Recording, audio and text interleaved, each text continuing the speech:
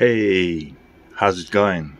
Here I am again with one of the Panasonic professional digital audio tape decks, SV-3700.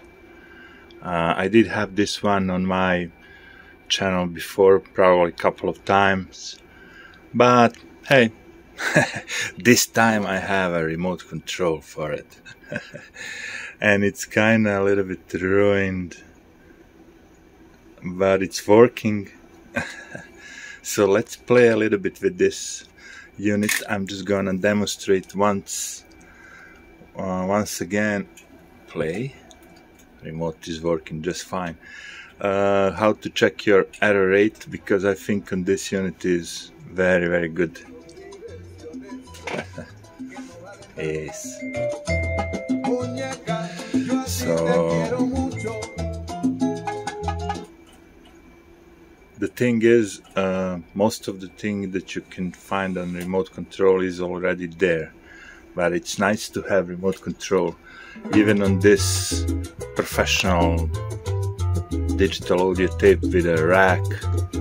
Probably good for the studios and stuff. I'm gonna just demonstrate first how it works. Of course, fast forward is very fast on this machine. And it's working just fine. Also, shuffle is working.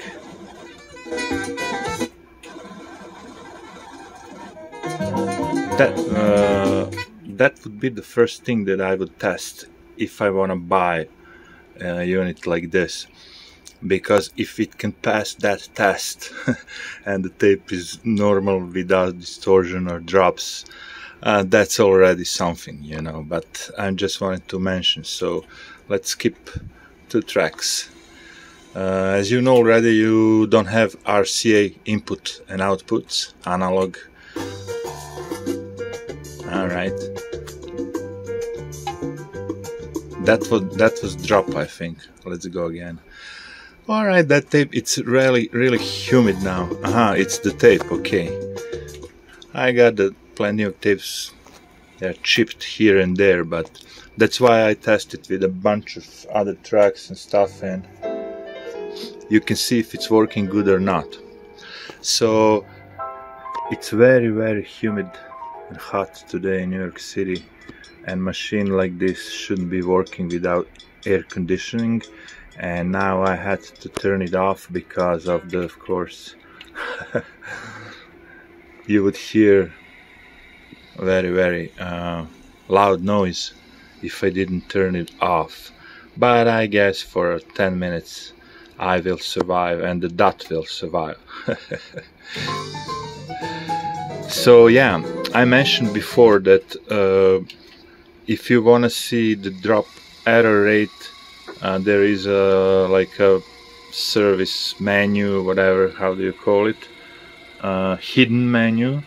So you can get that menu working if you press at the same time mode reset and pause button. I don't think that I can try. No, I cannot do it. I'm gonna, pause the video, and then I'm gonna press mode reset and pause at the same time, and then we're gonna continue. So now when we are entered that mode, we can press one more time mode, and then we're gonna see our error rates. Now the tape is not playing, but if I go play, you will see the error rate. And as you can see on this tape right now, it's very low. That's a very good sign. So when the tape is playing, then you can see the error rate. Now it's not playing yet. You see, very low error rate. That's how you can, first thing first, of course, if the dot is not working properly, then you will hear drops, distortion, no sound, chipped sound, whatever. But if everything is working just fine and you just want to be sure the error rate is low, there is a hidden menu, mode reset and pause, and you can check that. On some model you can also check the hours of head on the machine, but I think this model is kind of mechanical thing at the back, and I didn't even check it because if this error rate is low, that's already good for me, and the sound is good, that's already good for me, you know. So I rewind it, and this is the beginning of the tape.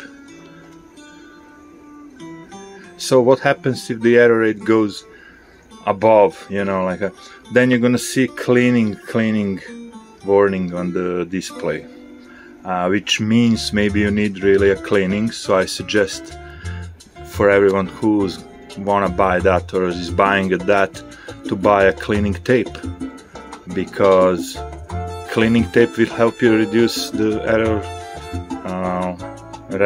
level 8.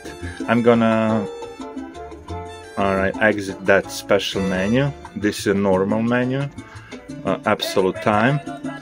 So yeah, as I wanted to mention, yeah, you don't have RCA input and output analog. You have a coaxial RCA input and output, and also Toslink, but you have a professional XLR inputs and output for analog recording and playback. So yeah, this is a very good machine, and I tested it on many of my tapes. Most of them are recorded on different machines such as Tascam, you know, like Sony, so it will play nicely.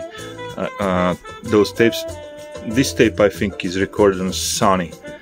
So yeah, this is a very nice and neat device. I think it's most of the time you can use it in the studios, small studios, but of course since we have a remote control and it comes with a remote control, then it can easily be a part of your HiFi system.